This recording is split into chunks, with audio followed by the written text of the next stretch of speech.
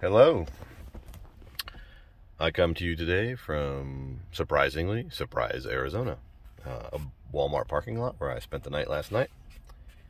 This is just up the street a ways from Luke Air Force Base, where I spent 3 of the more impressionable years of my life.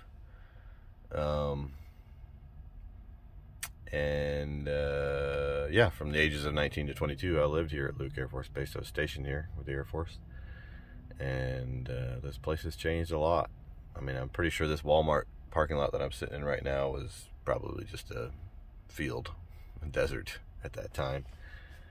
I was it was a surprise, as I was kind of vlogged yesterday. It was a surprise visit to Arizona, and I surprised some friends that I have that live in the area. One of them is a high school friend. Who her and her husband are both Air Force veterans, but they as well. But the girl I went to high school with, Joey and Katina Hoffman, were having a big Christmas party, and it was Christmas Day, and they were very kind to allow me to crash their Christmas party, and had some great ribs that Joey had slow cooked for 24 hours, and they were delicious, and some great sides and cheese and really great piece of cake. And that was great. And I also they had the cable. He had the cable I needed to update the firmware on my telescope. But they had a house full of people, so I mean they offered me their couch, but which was very generous to them as well. But I'm in Arizona. It was actually nice, really nice sleeping weather last night, so I actually wanted to sleep in my truck, and I also wanted to get out and try my telescope. So what I did was I went by Luke Air Force Base at night just to check it out. And there was also a highway up here that back in the day, in the mid-90s when I was here, early 90s, it was a highway that went nowhere. It was I talk about it a lot over the past decades because it was one and only place where I topped out a car. And I topped out a car for a long distance. It was, at the time, I don't know why they built it. They built it in preparation. They did a lot of that around here back then. They just knew this place was going to grow, I guess. But they built it in preparation for growth. And at the time, there was nothing on it for 43 miles. There was not a thing. Nowhere. And we discovered it when we were out driving our deuce and a half 5-ton military trucks, because we had to put miles on them one day. And this is before the days of Google Maps, and so it wasn't on any paper maps, but we just discovered it and saw the sign. Said we didn't even know where it went. It said 43 miles before services. So one day I decided I was going to find out where it went, and I filled up my gas tank on my little 82 Toyota Supra. Well, I don't know if I filled it up. It was only 43 miles, but made sure I had enough gas to make it in case, whatever. I at least had twice that much, I guess, probably. But that's not important. So I took off, and I went pretty fast, but I wasn't quite certain, that there wouldn't be anything else there. And sure enough, I went the whole 43 miles, and there was nothing there. There was a gas station at the end. It intersected with I-10 on the other side of the White Tank Mountains, which is kind of on the west side of Litchfield Park, where Luke Air Force Base is. And it just goes from Bell Road to I-10, and there was no housing developments, no golf. Now there's a golf course, some housing developments on it. And went out there late last night after dinner with my friends, and mainly to just check it out and to see if I could find a darker sky spot, because this is a big city and there's a lot of light pollution, to test out my telescope. And I did. Right as you get onto that highway, there was a horse trails, and there was a parking lot for horse trails, so people could park their big parking lot, nobody in it.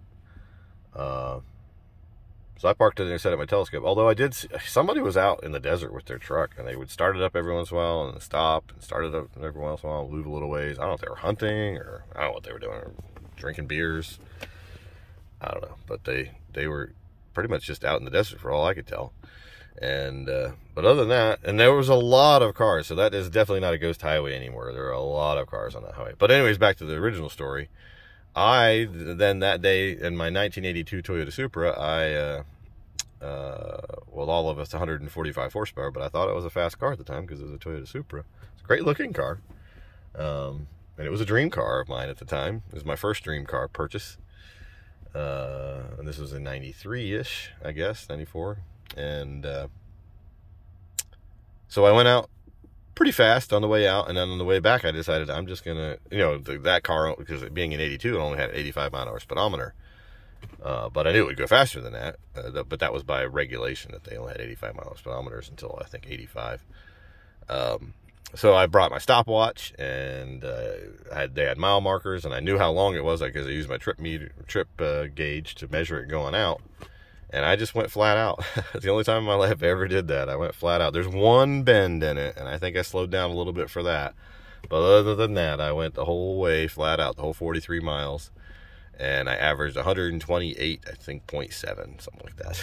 Or just shy of 130 miles an hour, officially via the stopwatch. And the only time I ever did that, held my foot to the floor the whole way, $130, my own little personal Autobahn. And so yeah, I went out there last night to see what it's like, because it looks like on the maps, on Google Maps, it just looks like there's just one golf course and in development there. But apparently that's a very big golf course, because I swear 100 cars drove by as I was sitting out there with my telescope. So it's plenty busy now, so it's no longer your own personal Autobahn situation, unfortunately, for those that live in the Phoenix, Arizona region. But still pretty cool. I found that little parking lot, and good news, I was able to sync up my telescope, and I was able to get a couple pretty good images with the SLR of both the Andromeda, the Orion Galaxy, and the Orion Nebula and the Andromeda Galaxy. So success. The skies weren't that dark, so I couldn't see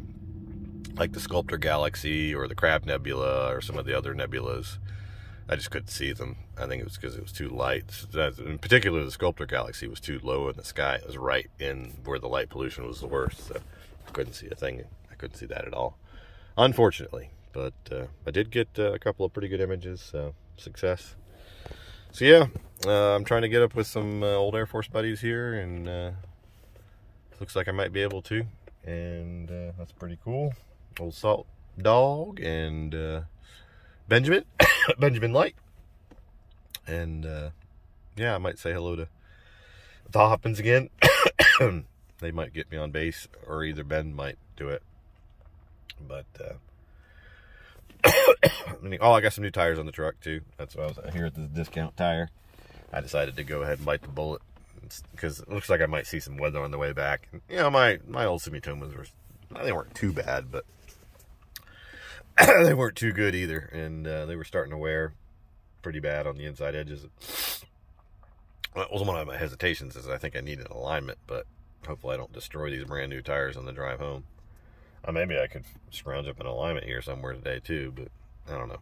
It wasn't that bad. We'll see. Hopefully not.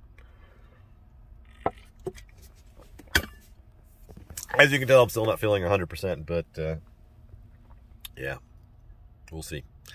I don't think I have anything severe. It's just, I think I'm just being irritated by the cold, dry air. But hopefully not, because I was in a party with a bunch of people last night. But anyways, that's my update for today. This is December 26th of 22. This evening I am heading up to Flagstaff to hopefully hit up this Powell Observatory that Joey told me about. Joey, props to Joey, he's a cool dude. And then I'm going to the Petrified Forest tomorrow, and then I'm gonna start beeline it back home. I'm gonna go by the White Sands, most certainly, and maybe stay there if the skies are clear, if the weather hasn't rolled in yet, and do a little bit more telescoping and astrophotography, because that is a dark sky region as well. And then booking it home as fast as I can, because I'd like to get home by New Year's Eve. So wish me luck. Stay tuned.